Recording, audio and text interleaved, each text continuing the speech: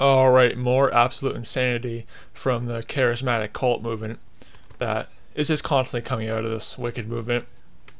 This time you have Todd White, false charismatic false prophet, coming out and saying that, basically denying that Satan can also do miracles, and that miracles can be done by the power of Satan too, because he's trying to validate his charismatic faking of the Jewish gifts of the Spirit, the sign gifts that are for the Jews.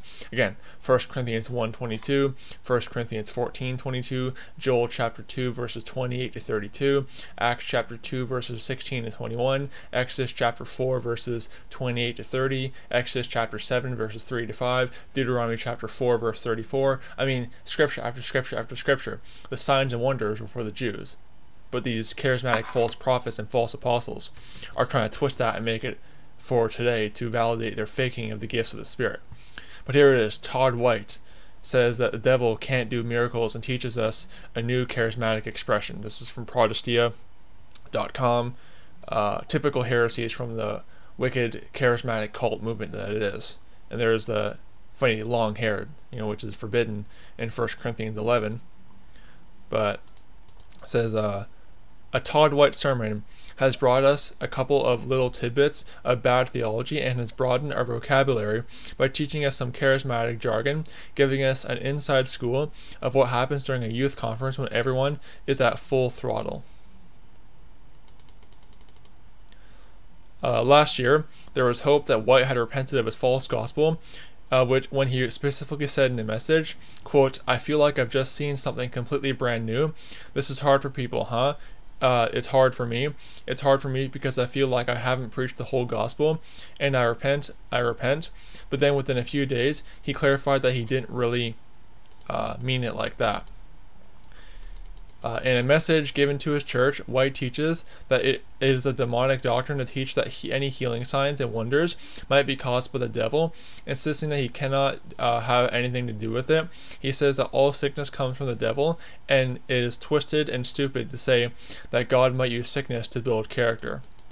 We're going to see from Scripture that yes, Satan can actually perform miracles and lying signs and wonders, which is what the charismatics are doing. They're doing lying signs and wonders by the power of devil spirits.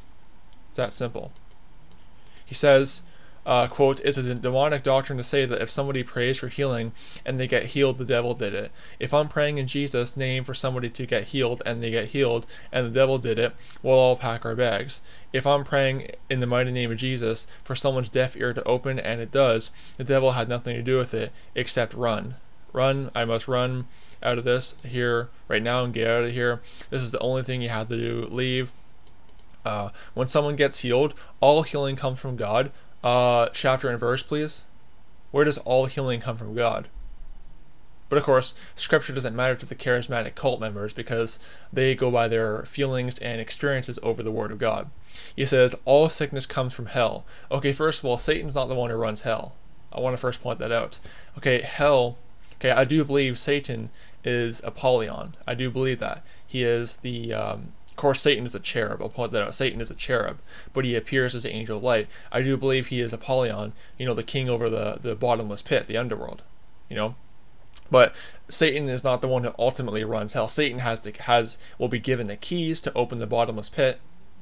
And also, I should point out, I do believe the bottomless pit and hell are two different places. Again, it's a bit of a side issue, but Satan has the keys to the underworld. I'll put it that way.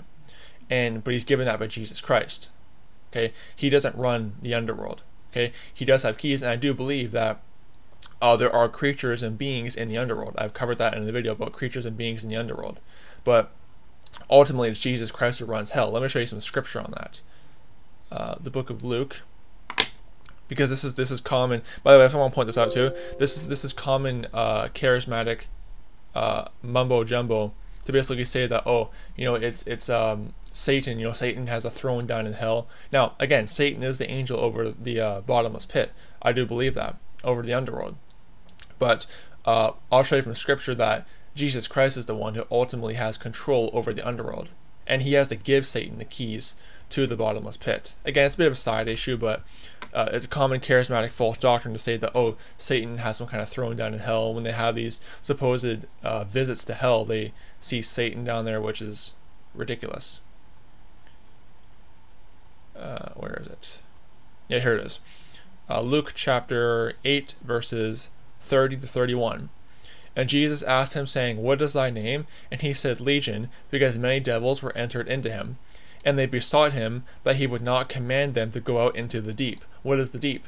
The bottomless pit, the underworld. That's the deep. And they're saying, please don't send us there. Why? Because Jesus Christ has ultimate control over the underworld.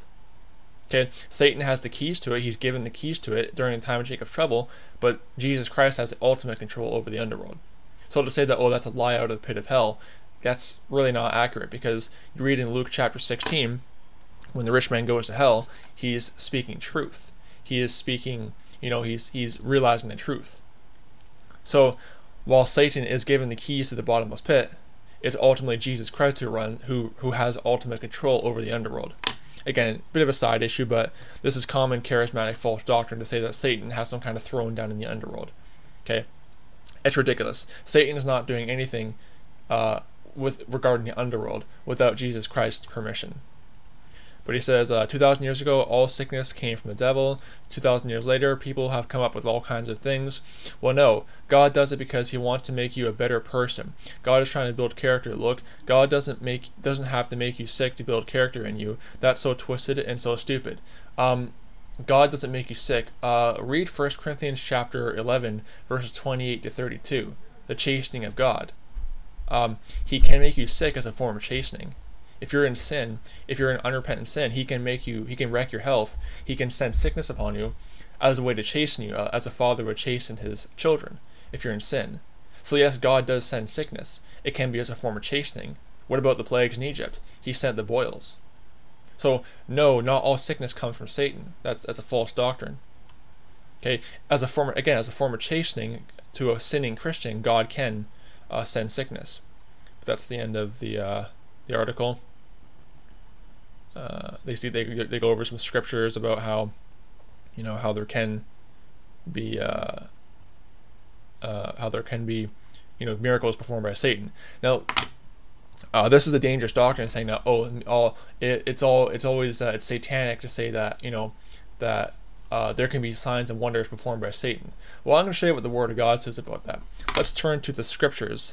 Something that most charismatics don't often do is turn to the scriptures and show the people scripture. It's always, well, I said, I saw, I feel, I believe. But it's never, what say the scriptures. Matthew chapter 24, verse number 24. For there shall arise false Christs and false prophets, who shall show great signs and wonders, insomuch that if it were possible, they should deceive the very elect. False Christs and false prophets doing signs and wonders. By whose power are they doing that? The Holy Spirit? I don't think so. By Satan, by devil spirits. Another good scripture. 2 Thessalonians chapter 2. Verse 8 actually, verses 8 to 9. And then shall that wicked be revealed. That wicked is referring to the Antichrist, or the man of sin, properly called, whom the Lord shall consume with the spirit of his mouth, and shall destroy with the brightness of his coming, even him whose coming is after the working of Satan, with all power and signs and lying wonders. So the lying signs and lying wonders are from Satan, by the power of Satan, right there. It destroys this whole idea, it's satanic to say that, Satan can do signs and wonders. 2 Thessalonians 2, 3, 8 to 9, whose coming is after the working of Satan with all power and signs and lying wonders.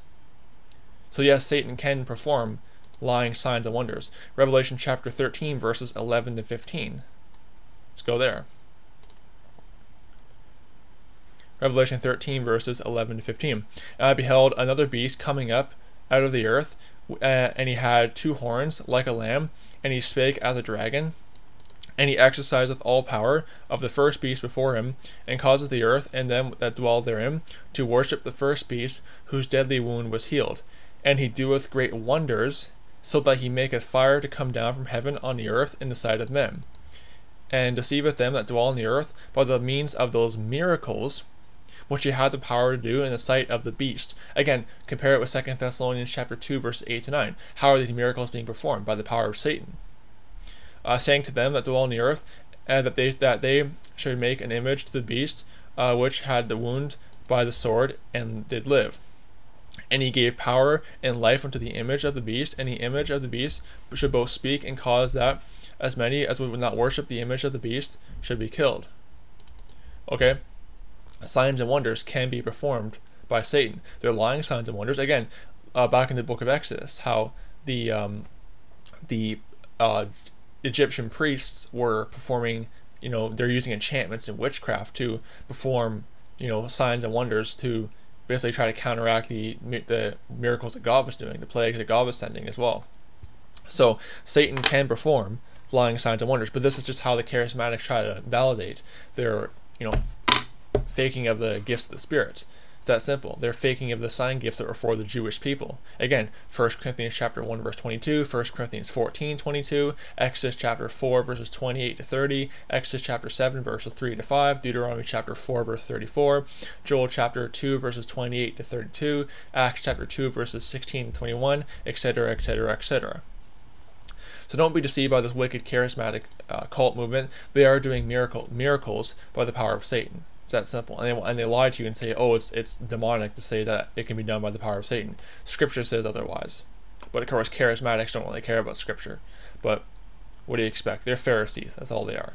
So don't be deceived by this wicked charismatic movement. May the grace of our Lord Jesus Christ be with all the brethren. Goodbye.